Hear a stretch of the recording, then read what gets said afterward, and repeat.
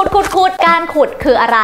สำหรับคนที่เพิ่งเปิดมาเจอ EP นี้เป็น EP แรกนะคะเพิ่งได้ทำการอธิบายเกี่ยวกับเรื่องของ Bitcoin Cryptocurrency แล้วก็ Blockchain มาแล้ว2ตอนสามารถไปดูย้อนหลังกันได้แต่ว่า EP นี้เป็น EP ที่3ค่ะย้อนเท้าความกลับไปใน EP ก่อนๆเนี่ยจะเห็นว่าระบบนี้เป็นระบบที่มีความปลอดภัยสูงมากซึ่งความปลอดภัยระดับนี้แหละค่ะจะเกี่ยวข้องกับนักขุดวันนี้เดี๋ยวจะมาอธิบายให้ฟังกันว่านักขุดคือใครขุดไปเพื่ออะไรแล้วก็ขุดยังไงค่ะพูดถึงคำว่าขุดภาพที่ปิ๊งขึ้นมาเนี่ยก็จะแบบเฮ้ยมีจอบมีเสียมอะไรอย่างงี้แล้วเราต้องแบบขุดดิน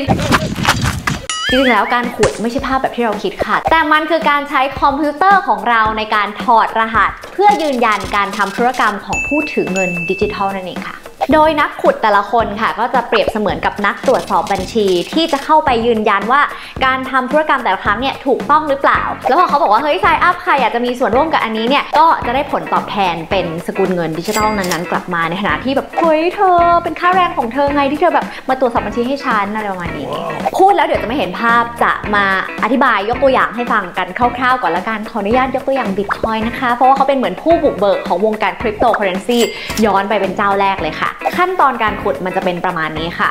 สมมุติว่า A จะโอน Bitcoin ไปให้ B ค่ะก่อนอื่นเลย A ก็ต้องเลือกใส่ค่าธรรมเนียมตามความสมัครใจค่ะว่าจะจ่ายค่าธรรมเนียมเท่าไหร่แล้วก็กดโอนโดยที่สถานะในตอนนี้เนี่ยยังจะเป็น unconfirmed transaction หรือยังไม่ได้รับการยืนยัน2จากนั้นเนี่ยระบบก็จะเป่าประกาศไปให้เหล่านักขุดว่าฮัลโหลมีโจทย์มาให้คิดกันจ้า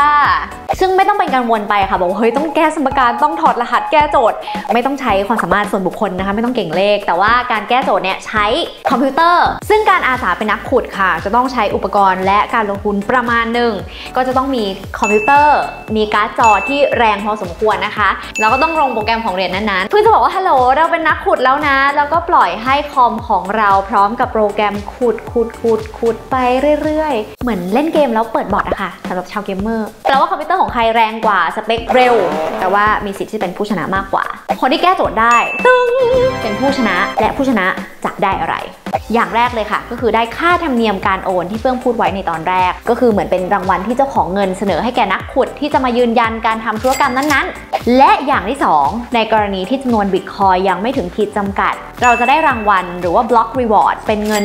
12.5 Bitcoin ด้วยนะคะแต่วิธีนี้เนี่ยคือรูปแบบที่เราขุดคนเดียวซึ่งโอกาสในปัจจุบันเนี่ยแทบจะเป็นไปไม่ได้เลยค่ะเขาก็เลยมีการรวมพลังขุดกันเป็นหมู่คณะเรียกว่า Pooled Mining คือการเอาคอมพิวเตอร์หลายๆเครื่องเนี่ยมาช่วยกันขุดจากนั้นก็เอารางวัลนี้แหละมาแบ่งหารกัน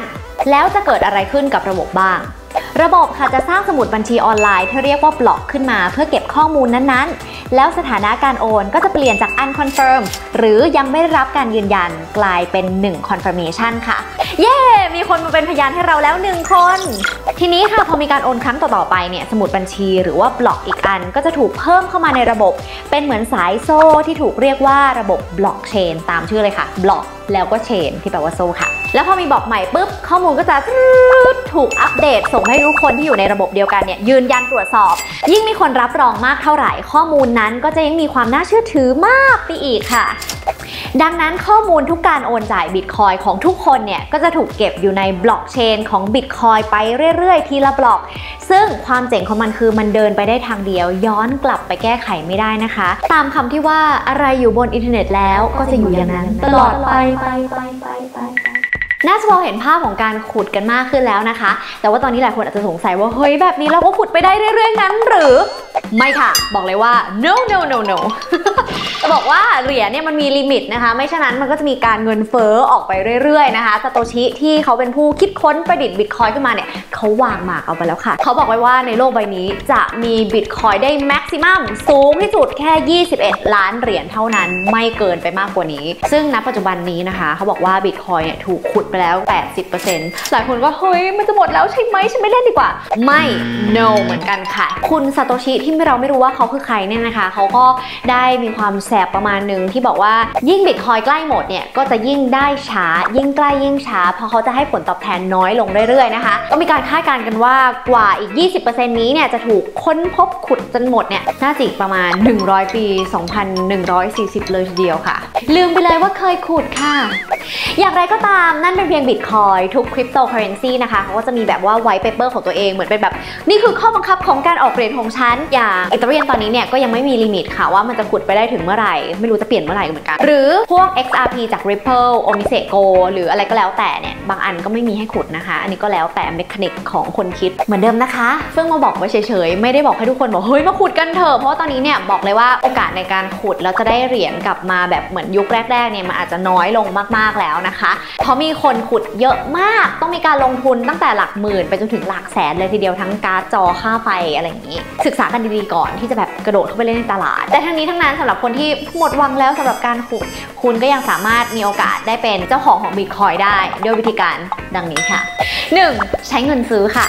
วิธีแรกเหมาะสำหรับคนสวยและรวยมากเราเล่นอันนี้เนี่ยคือการที่เราเอาเงินที่เราใช้ในชีวิตประจำวันนี่แหละอย่างเช่นเงินบาทเงิน US ดอลลาร์ไปซื้อ Bitcoin มาอยู่ในอานัตของเราตามราคาณเวลานั้นๆในท้องตลาดกลไกการเก็งกำไรเนี่ยมันก็จะคล้ายๆกับการซื้อขายทองนี่แหละค่ะสมมติง่ายๆเลยนะคะเราเอาเงินบาทซื้อ1 Bitcoin ที่ราคา 300,000 บาทพอมูลค่าเงิน Bitcoin ขึ้นเป็น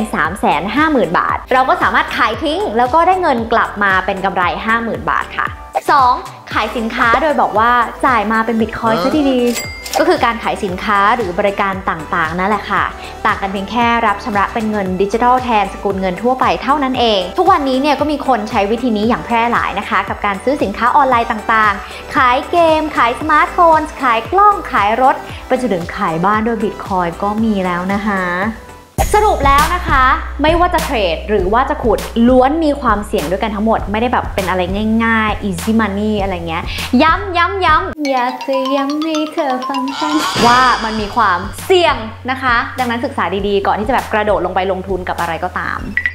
และคลิปนี้ค่ะเฟื่องหวังว่าทุกคนจะเข้าใจความหมายของคริปโตเคอเรนซีอยู่บ้างเพราะว่าตอนนี้เรื่องนี้บูมมากๆมีเหรียญนั้นเหรียญนี้ชวนลงทุนดังนั้นพยายามดูค่ะว่าเทคโนโลยีหรือว่าระบบเนี่ยมันคล้ายๆกับที่เฟื่องพูดมานี้หรือเปล่าเพราะว่าถ้าไม่ใช่เนี่ยอาจจะเข้าข่ายแชร์ลูกโซ่ได้เหมือนสมัยที่เขาฮิตสตาร์ทอัพกันนะคะแล้วก็กลายเป็นแบบเฮ้ยสตาร์ทอัพคือขายตรงงงไปอีกส่วนคลิปต่อไปเราจะมาดูกันว่าบล็อกเชนที่มันเป็นเทคโนโลยีที่เราเห็นแล้วว่ามันจะมาเปลี่ยนโลกนี้เนี่ยมันจะไปใช้ในวงการอื่นๆที่ไม่ใช่คริปโตเคอเรนซีวงการการเงินได้อย่างไรบ้างใช้เยอะนะคะวงการประกันภัยวงการสุขภาพมีอีกแน่นอนอย่าลืมกด See First ไว้ก่อนนะคะจะได้ไม่พลาดทุกการติดตามของเราเพราะว่าตอนนี้เนี่ยทีมงานของเราเนี่ยรู้สึกว่าใช้พลังงานเหมือนกันการขุดบิตคอยออกมาเพราะว่า